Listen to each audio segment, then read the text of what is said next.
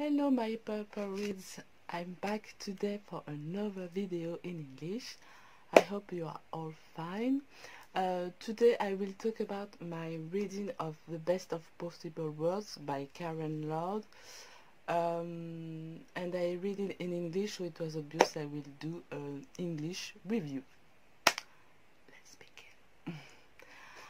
So, The Best of Possible World, it's a science fiction story. It's Afrofuturism. Karen Lord is a Barbadian author. She was born in 1968, and the book was published in 2013. So the story, it's the story of Grace De La Rua, who is a civil servant. We see the story with her eyes. In fact, there was the destruction of Sadili planet, and the planet of the Sadili was destroyed by another planet. The Sadili has very high technology, very advanced skills. For example, I can read mind into minds. The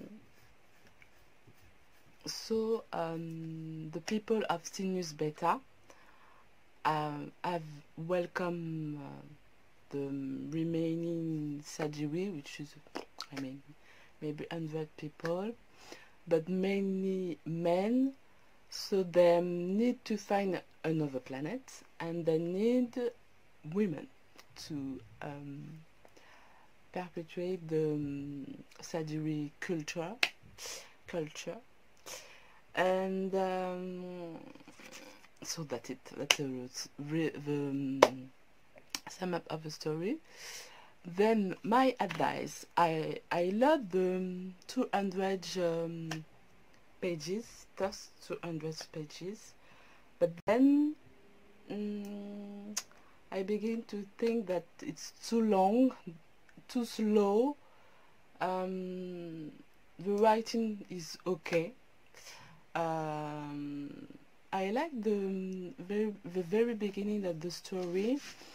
I think Grace, the character of Grace is quite good, but the other characters for me are too far. We don't know them. We only see the perspective of Grace, which is not very interesting at the end, because then, spoiler, the story began to be a romance, and I don't like romance. And it's long. You see the things arrive long time ago, and it's very very boring at the end. And spoiler, highlight again, the romance really began at the really end. So 200 pages, and it's I read it in on Gloss, and on Gloss it's 500 pages.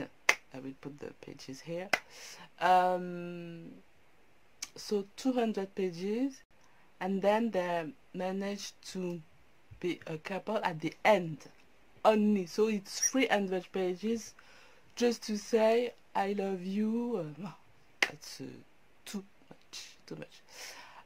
For me it's very too long. It's too long, very too long. But at the beginning there is the question of survival, how people survive to accident or catastrophe, and this part was very interesting, but yeah, the story was too long for me, at least. What can I say? So the theme of the story is survival, love, friendship also, and the way you live and why you live. This part was quite interesting. The questions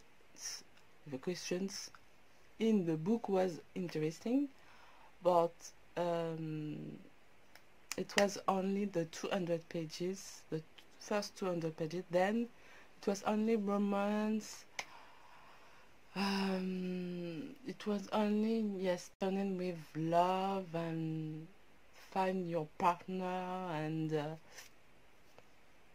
no, I don't like it. So I think that's it. Yeah, I think that's it for this review. If you read this book, let me know what did you think about it, and that's it. Have a nice day. Bye. Hello.